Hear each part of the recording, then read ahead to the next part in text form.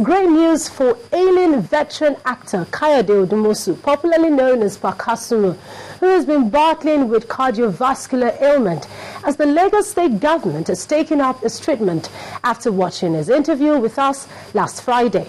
According to Tunde Odumosu, the actor's first son, Kasumu, is already undergoing a series of medical tests at the expense of the government.